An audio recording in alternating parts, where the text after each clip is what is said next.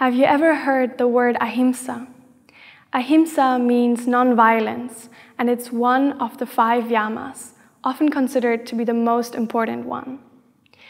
When we practice Ahimsa, we practice non-violence in all aspects of our lives, not physically harming others, ourselves, or nature, not thinking harmful thoughts about others or ourselves, and making sure that everything we do is done in harmony.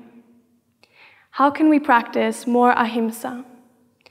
In your yoga practice, Ahimsa means listening to and respecting your body, not pushing it into pain or injury just to get into that yoga pose. In daily life, Ahimsa means being kind, accepting, and forgiving of yourself and others.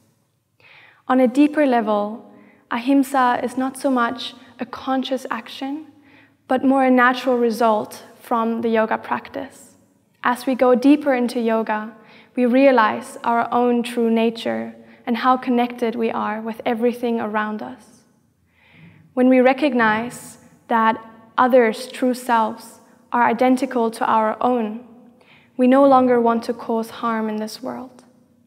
If you want to learn more about the 5 Yamas and experience them in your yoga practice, please sign up for the free trial of the One Yoga online studio. Namaste.